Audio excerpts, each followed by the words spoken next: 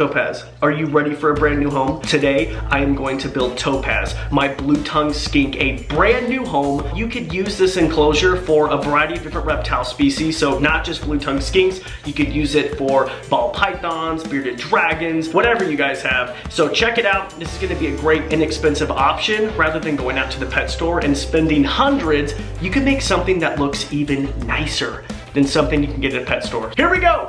So I picked up these 1x3x8s at Lowe's. They were $2.18 each.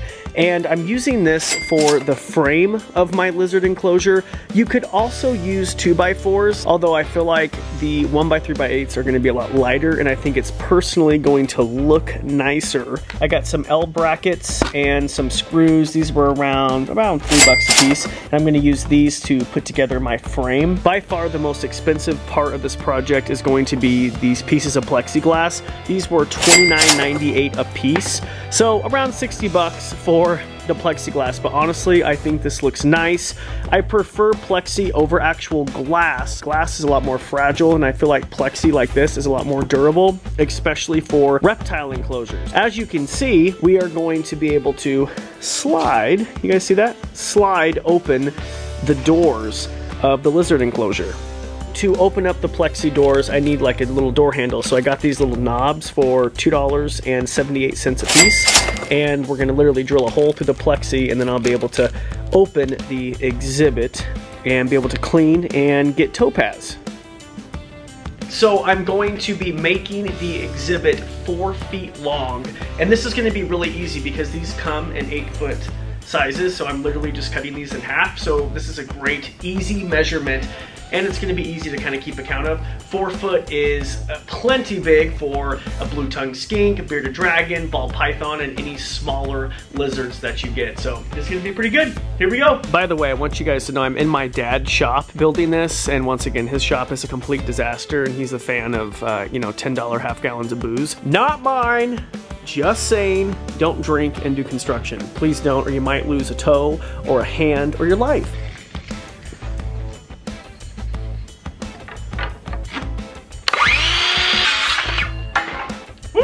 We're gonna make this about 2 feet wide. Woo! So I got my 4-foot sections, and I'm going to put them together using the L brackets and the screws. So we're gonna make the enclosure 4 feet long by 2 foot wide. This is plenty of room. I always like kind of putting the wood out before I actually start drilling to get an idea of the actual frame. Here we go. So I'm gonna go ahead and pre-drill these holes. It'll make it a lot easier, and so the wood will not split. I'm gonna use my other drill to put the screw in, just to kind of tie down what I just pre-drilled. Like that.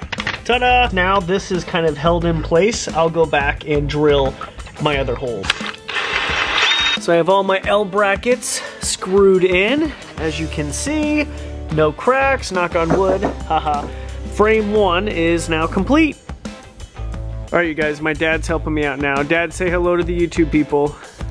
Hello, YouTube people. How long have you been building lizard cages, Dad? Since you're about 2 years old. Okay, perfect. So let's do the quick math. 28. 28 years?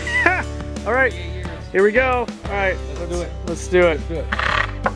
Both frames are now done, top and the bottom.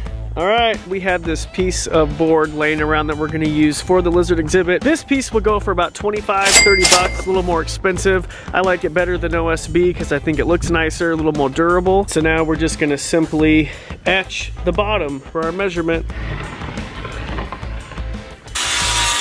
So we have the bottom cut out. We're gonna put it on top of our frame.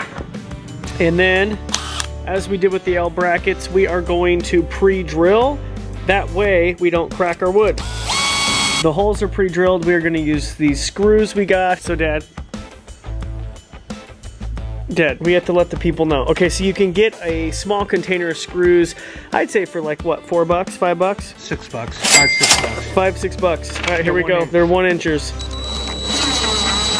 So next step, what we're gonna do is we have our plexi here. You see we have our bottom screwed in.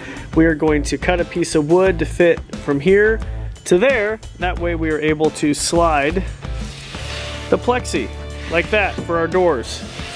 Here we go. So we're gonna be able to slide our plexiglass like this to open the doors of the exhibit. These measure 14.5. We cut 4 of them, you know, you guys get it, all 4 sides. Cutting the sides. First wall is up. Coming together. Side walls are now up.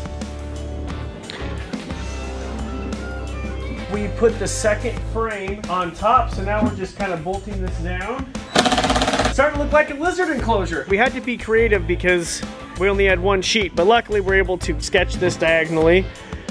I think she's gonna work. All right, about to cut the back end. Oh, can't stretch that far. Bottom is now complete. So we have the back. The back is now secure. It's coming together. Topaz is going to love this. Putting it in. Woo! Alright. Look at these glass doors. They look so nice. Be careful. There's some scratches you can't really see, but when you are putting it inside the plexi, don't do what we did and scratch it. The inside of the frame is finished on the sides. This just provides more support. We're using a drill to go through the plexi. Everyone say a prayer. You want to know something, son of a bitch? Okay, this is the kids channel. Oh. First knob is installed, you guys. Look at that. Oh, it's just like a dream. This is so awesome. I'm gonna build the lid. That's all we need, because of course the lid is, as you can imagine, pretty important. So I have my screen right here, also called hardware cloth, and that is 36 inches, so 3 feet, which should fit just really nice. And we're gonna use our remaining boards that we purchased. We're going to build a frame for the lid, put the screen on, attach the hinges, and then, ladies and gentlemen, our lizard enclosure will be finished. So I have my frame for the lid. We're gonna use these flat L brackets. This cost, well, actually we already had these, but you can find them at the store for about like $4, and we need 4 of those to put our lid together. So the moment of truth, my frame fits. Definitely double check this before you actually start installing the screens. I am going to install the screen. I'm just going to use a hammer. And then we had these poultry staples laying around. I feel like if you live on a farm or in the country, you always have these around. You can pick up a small box for $5 at the local hardware store. I am so proud of my screen lid. Look at this. This is pretty much indestructible. Well, I mean it is, and you know what I mean.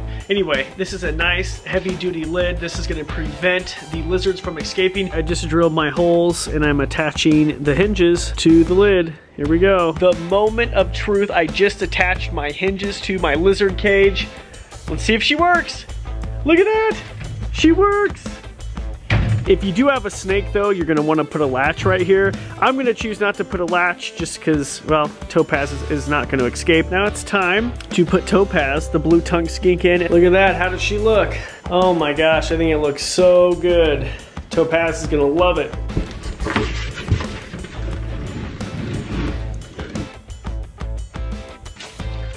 Some plants, some more plants. You ready to go in your new home, dude? Check it out. He loves his new home. But look at that. You're so cool, Mr. T. Good lizard.